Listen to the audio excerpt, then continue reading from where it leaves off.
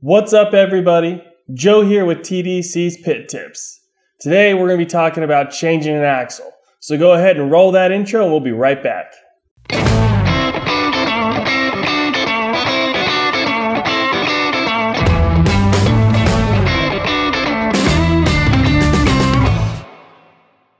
Okay, so first step, you're going to remove the wheels.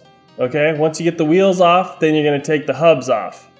Once you take the hubs off, then you're going to take the keys out, put them in your parts tray so you can save those for later.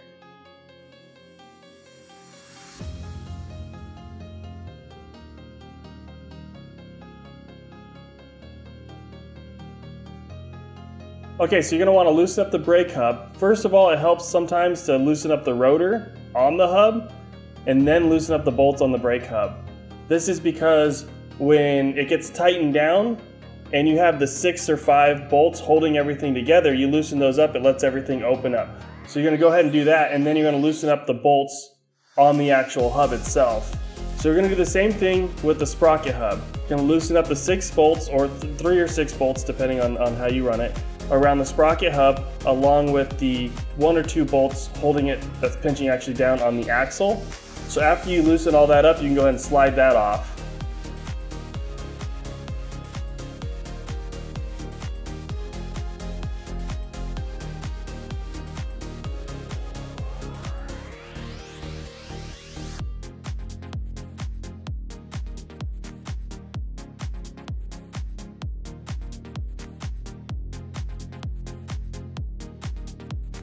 Okay, next up, you're going to want to remove the set screws.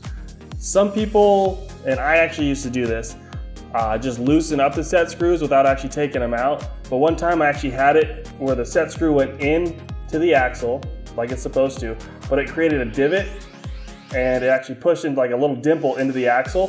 So when I pulled it out, it wasn't quite out. And then I tried to hammer the axle through it, and it drug that set screw all the way through the axle and damaged the axle.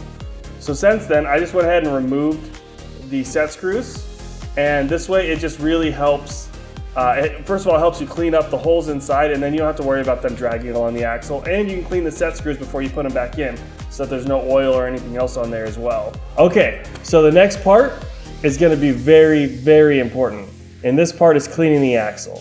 You want to make sure you clean the axle really well. You want to get all the grease, the dirt, debris, everything off. If you don't have all the dirt and stuff off and you slide the axle out, you're going to be gouging the axle, you're going to damage the bearings, it's not going to be good. So the best thing to do is clean your axle properly. And what I like to use to clean the axle is actually MOC parts wash. This stuff right here, this stuff does such an amazing job. It doesn't damage the paint, but it takes off the grease. It's got a lot of pressure in there, so it blows all the dirt off. It just does a really good job. They don't pay me to say this, we've just been using this for years. I use it in the shop here daily. It's just a really good product. And so, you know what, I'm gonna push it. It's a good product. Okay, so one of my favorite things to use to lube up the axle, get the slide out, is WD-40.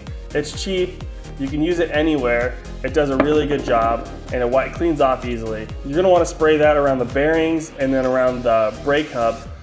Don't worry about necessarily getting it on the brake rotor itself. We'll take care of that later, but it does help to get everything sliding out.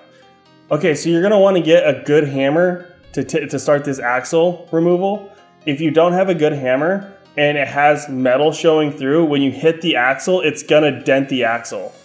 And you're gonna have one that looks like this. If you look at this thing, it is all marred up and dented. This is bad. If you do that and use a bad hammer, you're gonna dent that. You're gonna have to file that down. If you're lucky, you'll have a die grinder and you can like shave it down, but it's not gonna be easy to get out. And it's just gonna make your work a lot harder. So check your hammer to make sure there's no metal showing.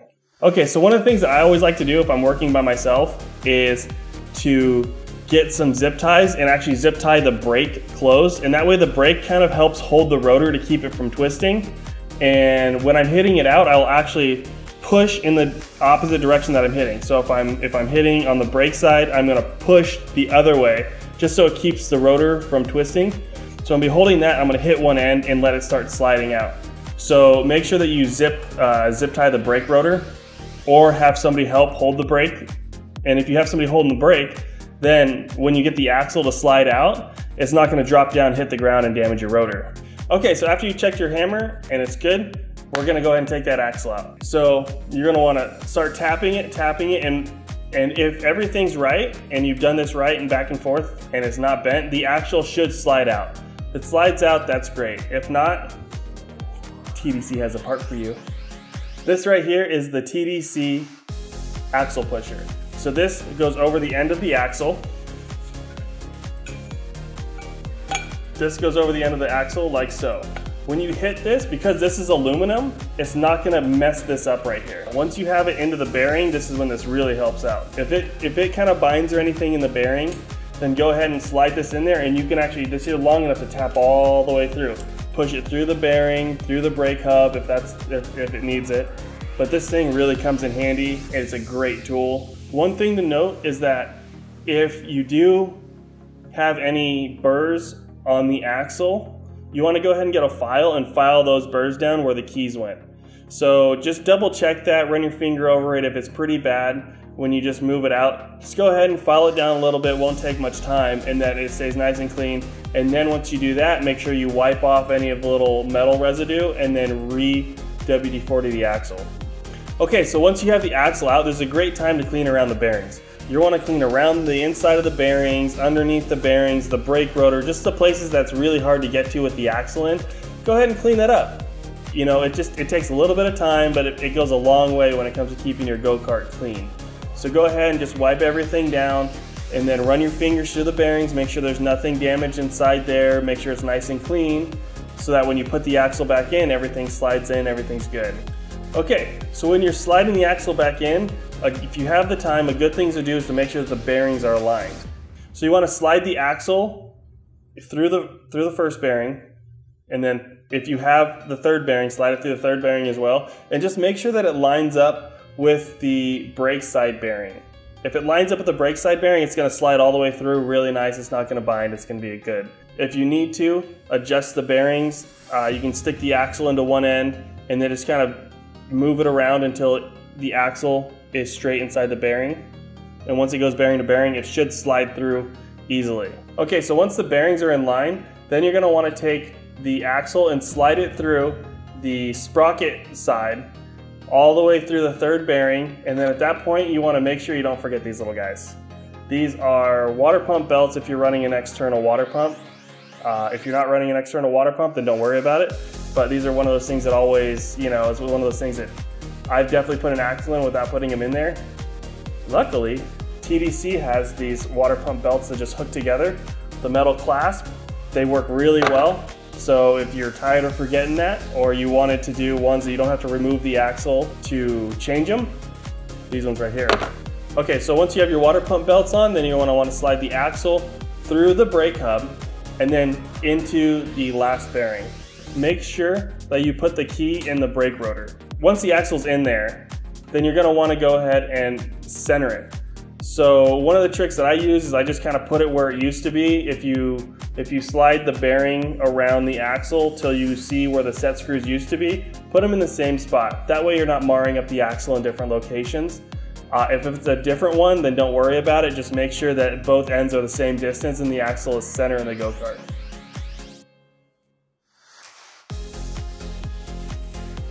Okay, so you want to use your parts wash to clean the threads of your bearings before you put the set screws in, and also clean the set screws so that there's no grease or WD-40 or anything on there, so that when the metal tightens against itself, it doesn't back out easily.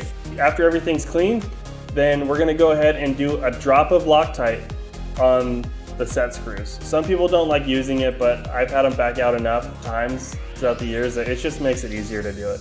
So just drop a dab of blue Loctite, not the red or the green, because that is just way too strong. So you want to drop a dab of the blue Loctite and then tighten it down. When you tighten down the set screws, I like to do it 3 times. I like to tighten it, loosen it, loosen it, and then tighten it up again. That way, the set screw actually digs into the axle and kind of holds itself in there, and it really has a good grip on the axle so it doesn't slide around while driving. After the set screws are in, then it's time to center up the brake rotor. Center up the brake rotor in between the pads and then go ahead and tighten that down. Make sure you tighten up the bolts on the brake hub as well.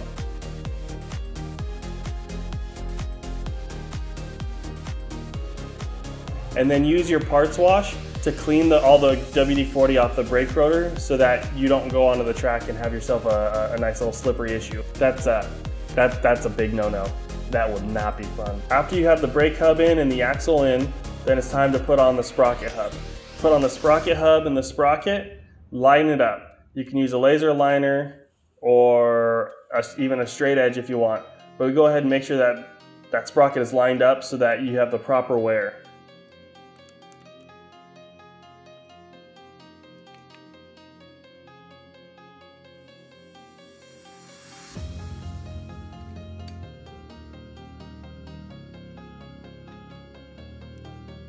Okay, after you put the sprocket hub on, go ahead and put the keys and the rear hub on, set your rear width, tighten everything down, then throw your wheels on.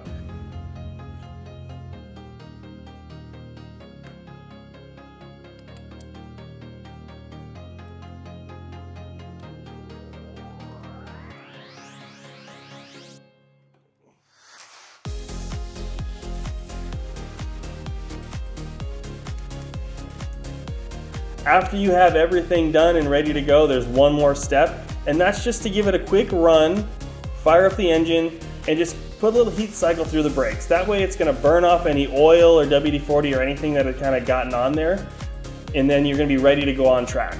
So remember, the biggest thing is to clean the axle. You clean the axle, it's gonna make it for a better time.